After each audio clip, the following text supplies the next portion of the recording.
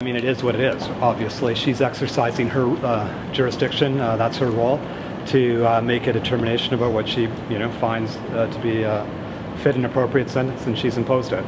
So obviously there are a number of people, and I'm speaking of the very courageous dozen young women who were very brave and came forward and reported their experiences to police and went through this process, which is very difficult, and they were extremely brave in our view throughout, and they're disappointed. Obviously, you heard some of that in the courtroom. They're emotional, of course, several of them, right, and disappointed. So the end result here obviously has not satisfied them. We asked for 5 to 9 years with all the aggravating and mitigating circumstances and the reduction for totality, and she came in at 8 years. So I feel very good about this sentence. These were 5 independent sexual assaults.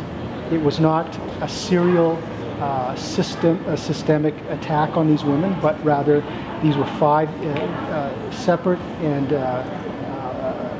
independent sexual assaults. So given the fact that Mr. McKnight has excellent prospects of rehabilitation, she reduced the aggregate sentence to reflect the totality principle and also the principle of restraint, which means the principle of restraint means you are to impose a sentence only as long as necessary and not another year longer. But that was something you brought up throughout the prosecution. Yeah. That was relying on these.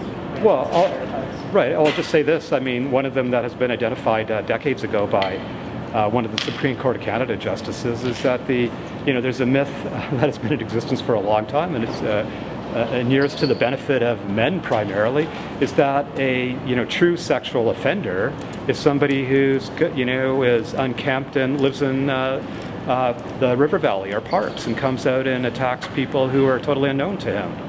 That's a true sexual offender, and sexual violence within a intimate partner relationship or sexual violence within the bar culture. Oh, that's not that is deeply can have a deeply undermining impact on the criminal justice system, trying to hold people appropriately accountable. So that's a myth that's been around for a long time. It was going down, down, down, down because she was taking into consideration all these things that would benefit him, and saying that he can come back into society, and she's completely sure that he's going to be able to rehabilitate after this.